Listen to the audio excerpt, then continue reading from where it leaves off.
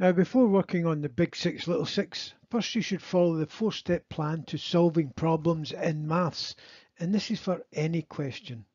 So let's have a look.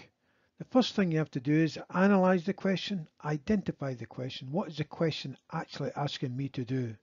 And this is what I call the big six.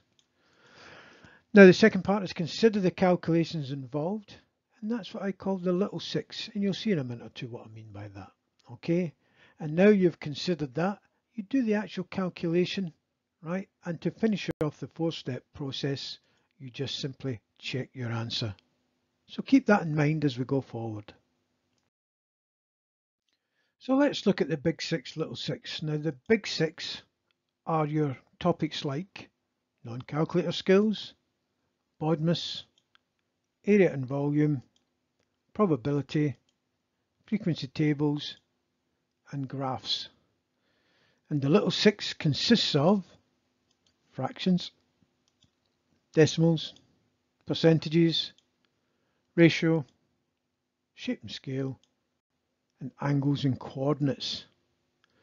So let's take this a little bit further and you'll see what the big six and little six are. So what are the big and little six? Well, the big six are the topics on your exam paper that will gain you the most points. For example, a question on scatter graphs could be worth 6 points. With only 60 points available, that is 10% of your overall total just on one question. So think about that. Now, the little six are all the basic skills that you need to help you understand and calculate the big six. So where should you focus your study? Now let's examine a couple of big six questions with some little six solutions.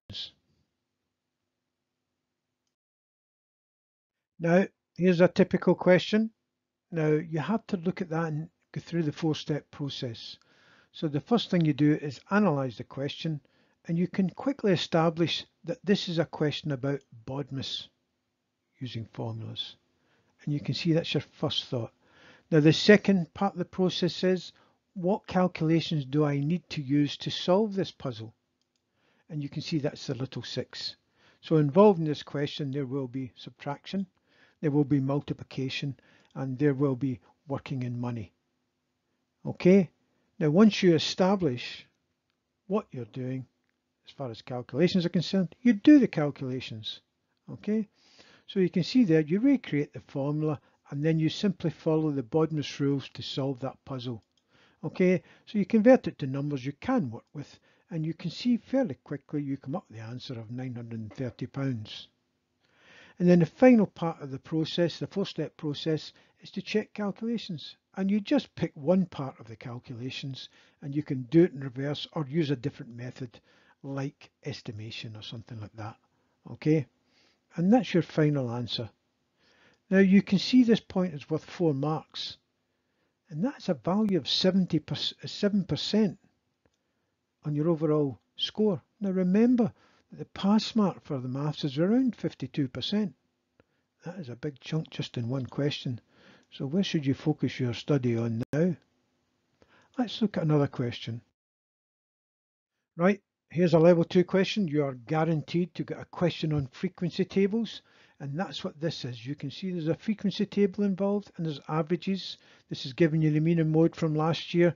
And from this information in the frequency table, you have to work out the mean and mode of this year and compare both of them.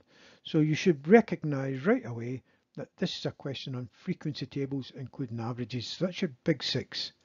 Now the little six is the part so you need to solve that puzzle. So you can see here you need to multiply, you need to add, all right, you need to divide, okay, and you need to compare decimals. So watch how this works. So you can see with frequency tables, you extend that out into a third column. Once you do that, you add them up. So you multiply, now you add up both columns. Then you divide one column by the other, okay, to get the mean. And you can see you've now calculated the mean. And to work out the mode to compare to last year's, now the mode is the number most often seen. And you can see the number 2 appears 54 times in the frequency table. So that tells you that number 2 is the mode. And now you've got the mean for this year and the mode for this year. You just simply compare them to last year's, and that's what you do. And with this type of question, you're asked to make a couple of comments. That's because you want to talk about the mean and the mode. Okay, so you can see there the mean is increased by 0.55. And the second comment you can make is the mode has doubled from 1 to 2. All right, once you've done that, you do your check calculation. Just pick one part of the equation, in this case the mean, work backwards, and you can see the answer is 209. Okay, now this question is a value of 10%. 10% on one question. All right. Now, did you know there are around 28 questions on both papers, your non-calculator and calculator? The non-calculator section is worth 25% of your overall marks. That's why it's one of the big 6. Because if you get all your non-calculator skills, your basic skills you learned at primary school, if you get them off to a T, you're almost halfway to passing the exam before you even start the calculator paper. So invest time in doing your basics.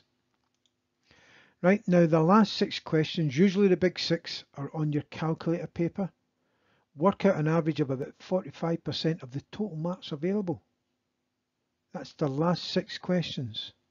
All right, so if you think about it, 45% on 6 questions and 25% on your non-calculator paper gives you a total of 70%. That's a big chunk and it's a good pass. Now you know where to focus your study, the big 6. So good luck.